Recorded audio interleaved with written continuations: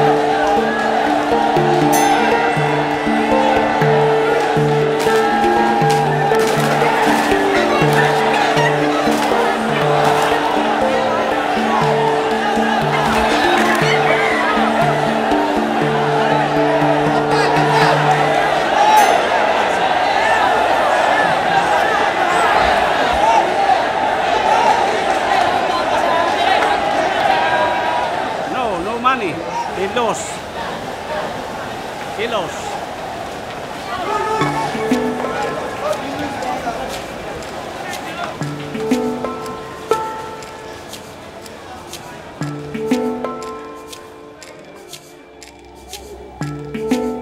There is a saying that the life of a Filipino is just one scratch and one peck.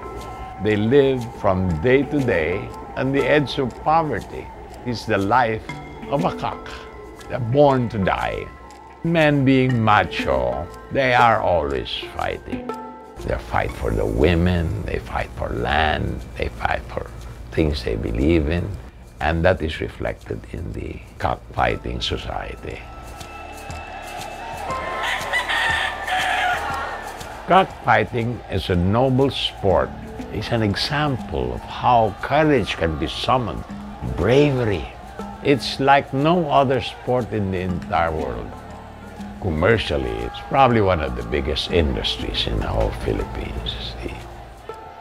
The people who take bets would spread their arms like that. They're called Christos, like Christ. They solicit bets from them. There are many of them. But by God, they remember every single man who takes the bet. There are more honest people in a cockpit than there are in church. If you're an aficionado of the cock, you'll never lose an election.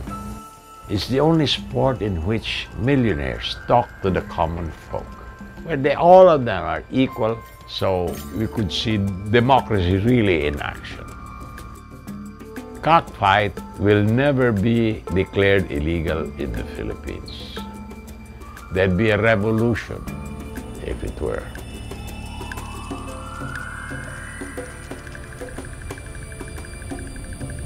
My family, my parents started a hotel business, so I got involved in the operations of hotels.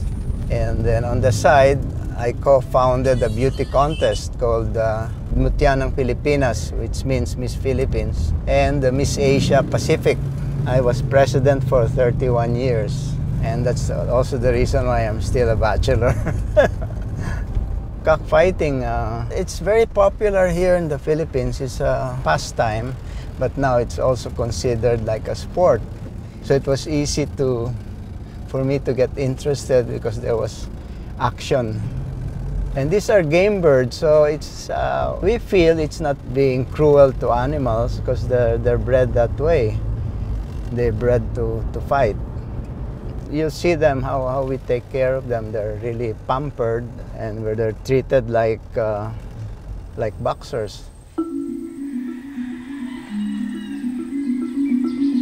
Through the years, gradually, I was just producing something like 200, 300 roosters a year. It became a business. There was a demand. And so I started acquiring the adjacent properties all around this farm. So it's about 26 hectares now. There are 2,500 cockpits in the country. 30 million roosters die a year. I mean, it's growing. Nobody gets rich in gambling except if you're the operator of the casino or you're the house. When I got addicted to gambling, I'd go all out. I look for where there's cockfighting every day. The craving is so much you can't control yourself. But I got rid of that later on. I felt it's useless. There's nothing happening. Gambling is addicting. That's the only downside of this thing. The rest, I think, are positive. There are about 42 employees in this farm. I make sure my people are happy. They have a profit sharing. I provide them with concrete houses. I consider them my partners here. From last year's production, we harvested 2,700 roosters and about 2,000 females, pullets. Around 4 in the morning, they start crowing. To me, it's music to my ears now. When they crow, I think what they're saying is, I'm the king, this is my territory, don't come near me, something like that. So they have their own language somehow.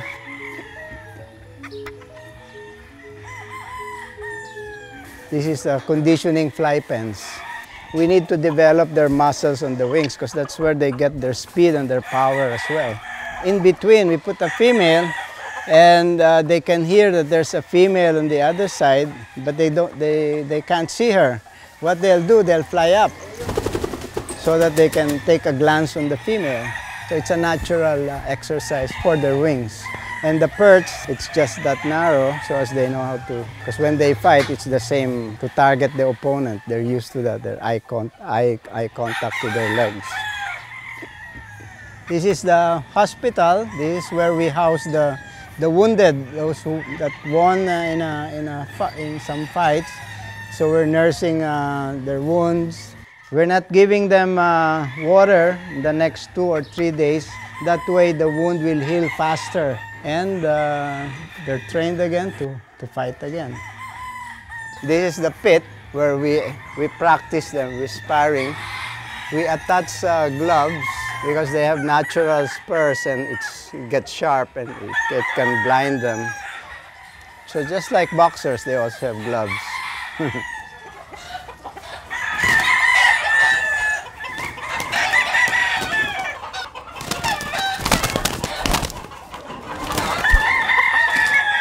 What we look for are the ones who's got the right timing, and then they tap the opponent and they stretch their legs well, and the power. So it must have power at the same time. What's so noble about watching animals kill each other for money? No, it's the example that it gives, you know, of courage and do or die spirit. It has been so commercialized already, and there are people who make loads of money selling chicken feed.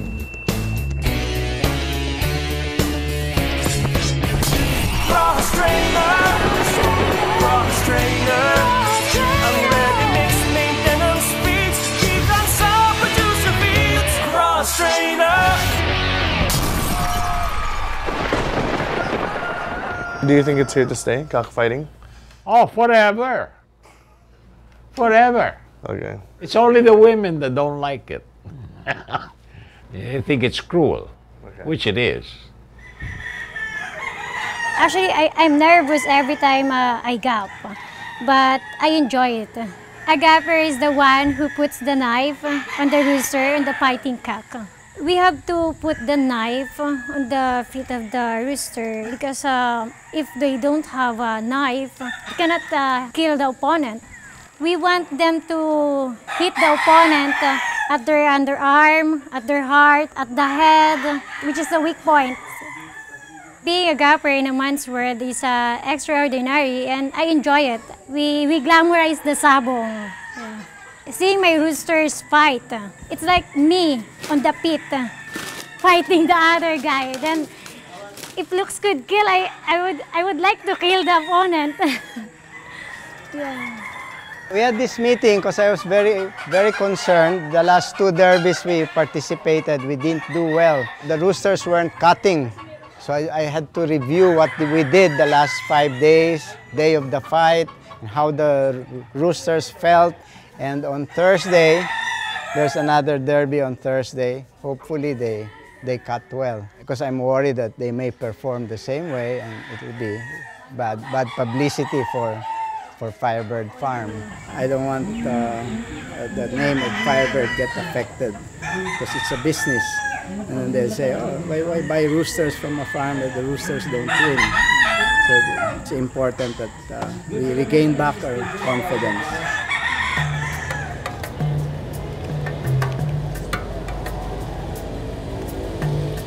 There are 111 fights for today or for tonight.